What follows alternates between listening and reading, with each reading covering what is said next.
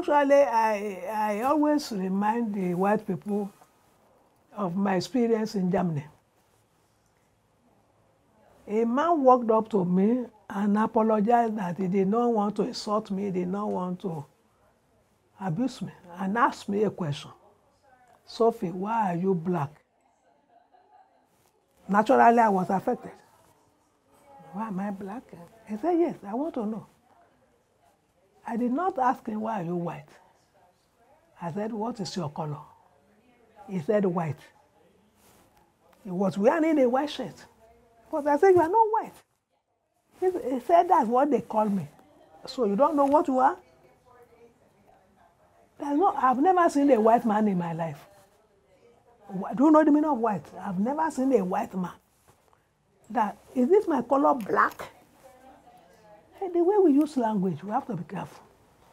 There's no denying that you are different from me. But color is just a change of something. It's not permanent.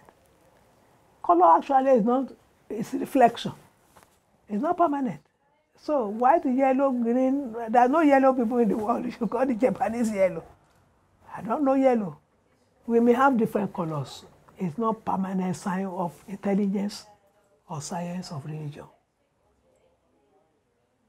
Some white people come to Nigeria for summer holiday. Before they come back, they follow in Dhaka. Are they Africans? No, it is a temporary change. It doesn't affect your brain. No. There are some people in Europe who think like Nigerians. There are some Nigerians who think like... Environment can also affect you. So it's a matter of don't draw permanent structure among things in the world. Something thin today can be fat tomorrow, it can change depending on the environment. But if it's a question of mind, I think nature gave us the ability to think. The way you think is not determined, it's not permanent.